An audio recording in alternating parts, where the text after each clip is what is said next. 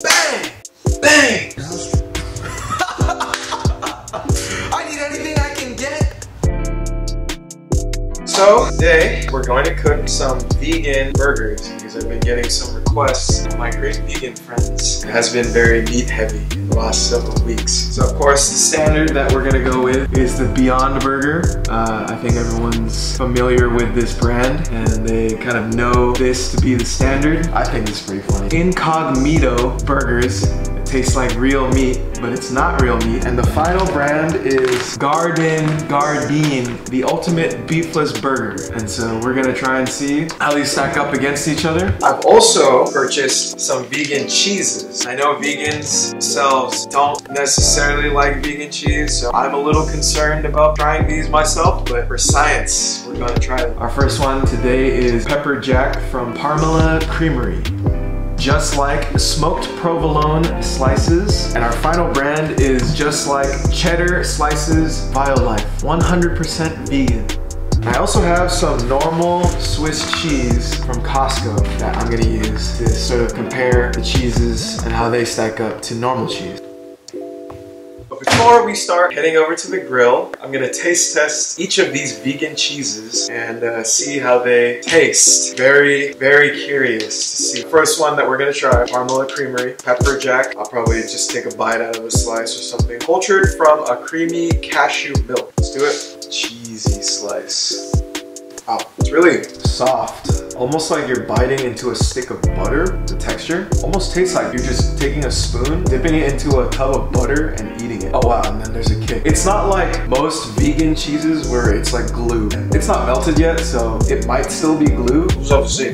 Our next selection of cheese is gonna be our smoked provolone slices from Violife. Here we go. Wow, that's really strong. The smokiness is the first thing that hits your tongue. The texture of it is probably spot on to real cheese. That taste though is just really smoky. That's good. That one was a lot better than the Peppery Jack.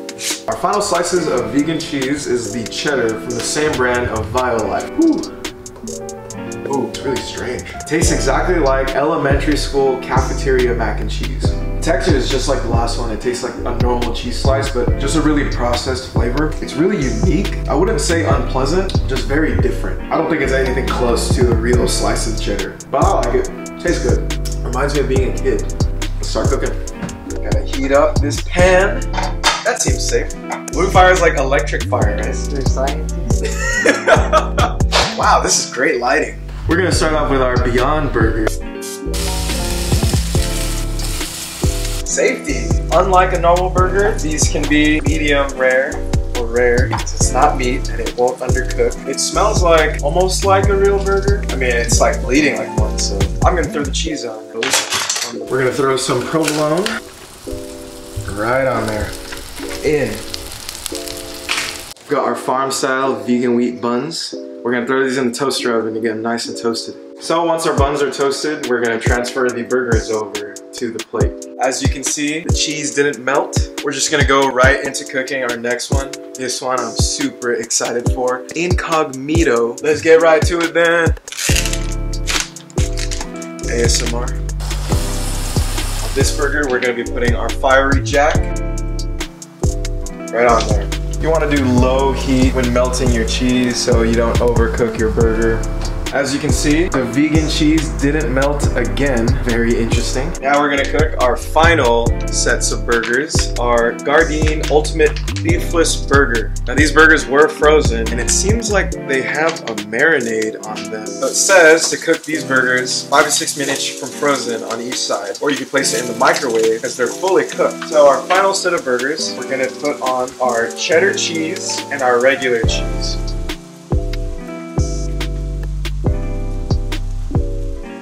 Oh yeah, look at that. That is hot. Safety. Ooh, it looks like this cheddar melted a little bit. A lot better than the other vegan cheeses.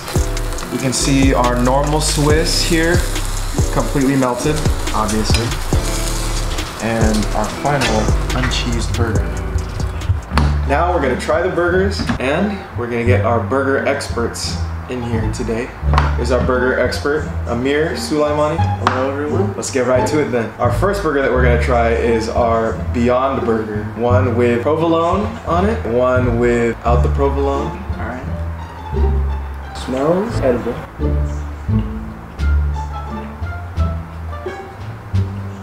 Well, when you're hungry, anything tastes good. So That's true. There's like those crunchy bits in there, random hits. the flavor, yeah. So you do taste the smokiness of the cheese coming. Might not necessarily taste like cheese, but you do get that flavor. You almost get the texture of like the melted cheese on a normal burger if you try it without the cheese. It's a lot better with the cheese in there. Yeah, I agree. It kind of adds like a creaminess to it, and it does have that smoked accent. Though I do wish if the cheese melted a little bit better, because sometimes you can taste like the hardness slightly of the cheese. It is hard to melt that vegan cheese. I have very low standards when it comes to food. I liked it, but in terms of like how it is close to a real burger, I'd give it like a 7 or 8. And overall, like the experience of it, like an 8. But I would also give it around, I'd say maybe a 7.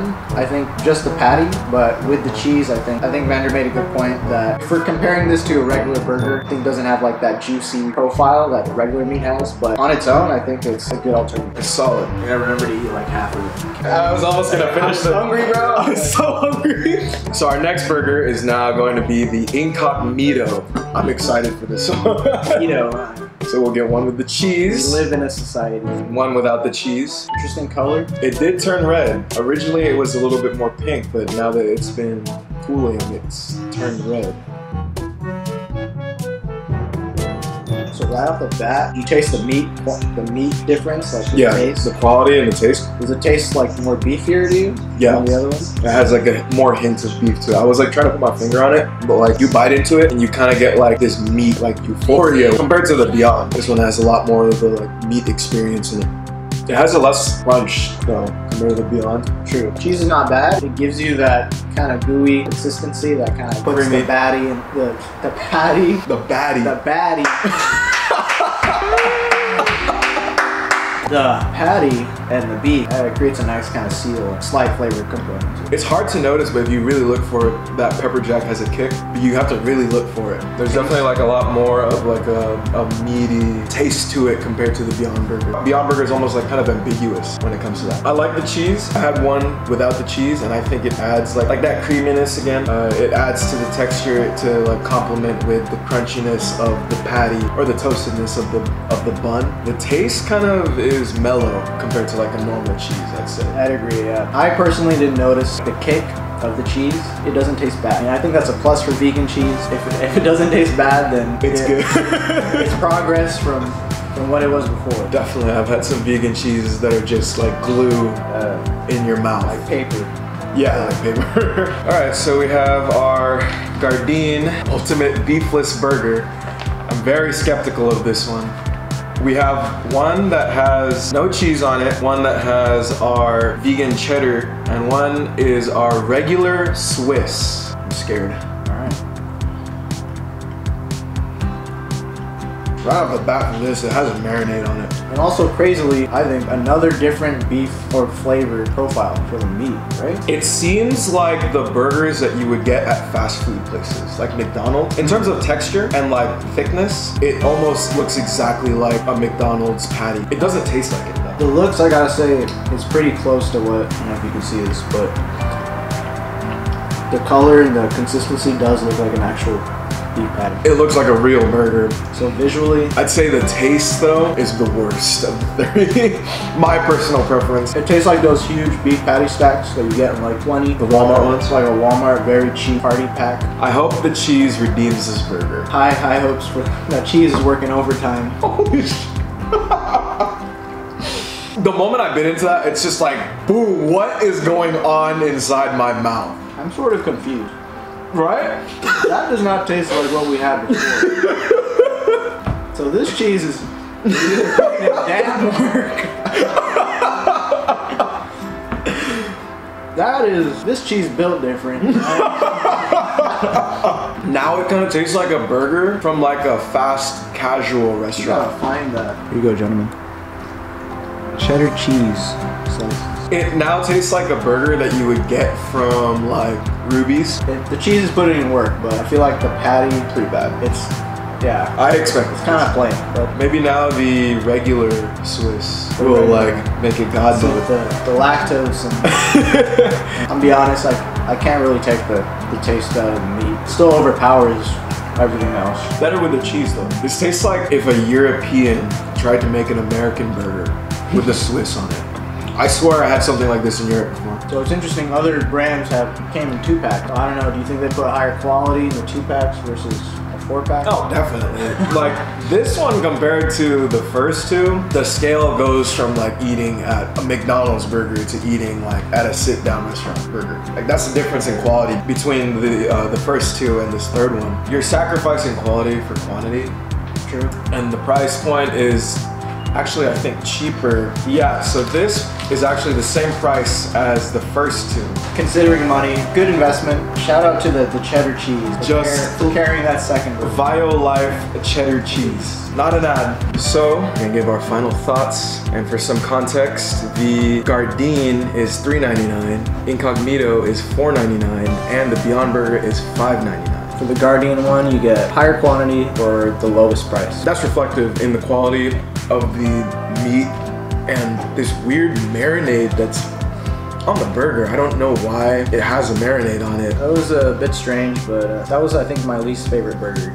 That was also my least favorite, and so I expected it to be. It's not trying to target the same audience that Incogmeato and Beyond. The Gardein falls more in line with like the veggie burger audience. It's not trying to emulate a real burger. I see, okay. Yeah. Whereas like Incogmeato and Beyond, like they're literally, their entire platform is saying this is one-to-one a real beef burger. It bleeds, it does this. It cooks. We're not trying to emulate what an actual burger would taste like. No. We're just trying to make our own veggie burger, yeah, vegan burgers. I see. Out of these, like, that was my least favorite. I think my next, it's tough because the Incogmeato had that like meaty profile that you said. That's true. I liked the texture of the Beyond more. The Beyond seemed more like a real burger, like just the taste of the Incogmeato was better than the Beyond. It's like hard to differentiate which comes ahead of the other for me. I think I'm gonna be edgy. My second pick is probably Beyond Burger. Incogmeato, I don't think anyone's really heard of this. Have you heard of this brand? No. I mean, we just found this today. It's up there with the taste profiles for the burgers. It's also cheaper. This is like a rising star, possibly. Going back to the Beyond Burger. The Beyond Burger is considered like The staple. the staple of veggie burgers, so it's always up there. But the taste for the Beyond Burger was good. It tasted like a regular burger. To me, it was moist. Like if you see the texture, you get that kind of pull. But I have to give my top spot to Incogmeato. I love that name so much. Like, this is wild, bro. Incogmeato. Incogmeato needs to sponsor us. That's wild. I can't wait to wear my Incogmeato t-shirt in the next video. I'll be honest, when I heard you bite into the cheddar cheese, Vanderstray hit the roof with that one, bro. So this cheese, I like a classic cheddar or American cheese on a burger. Swiss is obviously really good. We also tried an oak. Smoked provolone and pepper jack. The smoked provolone though. I think my third selection probably have to be the pepper jack, just because it didn't really add to the burger as much as the other two did. That creaminess was there. All three of them didn't melt. Of the three, the pepper jack was the one that it was hard to really see what it was trying to do or how it was trying to complement the burger. I don't think it wasn't specific enough for a specific flavor. Like the spiciness was there a little bit, but like You have to search for it. You have to look. It's almost non-existent. So. Second place, I'm gonna give it to cheddar cheese slice. It gave that kind of cohesiveness to the burger that binds the patty to the patty to the bun. The patty to the bun. I thought for a vegan cheese, it was good. It was solid. Yeah. It added to the burger. That's all you can ask for. Like a good texture, good creaminess. But I just think the provolone was what put that over the top. Like that one had the texture, the creaminess, the flavor, all in one package. The first really bite, strong. you notice that right off the bat. Like, Immediately, that it's like smokiness. And it's really easy because people burn oak chips and wood, so their meat absorbs that smokiness flavor, but this is a straight shortcut. Have the cheese with the smokiness and you can taste it in your burger. Definitely my top spot. Vegan cheese isn't as bad as I remember it being. It's definitely come a long way. The vegan cheeses you're probably gonna find at like Trader Joe's, Whole Foods, like those really bougie supermarkets, but it's gonna be hard to find these kind of cheeses at like a normal grocery store. This has been an episode of Vendor Cooks, and we'll see you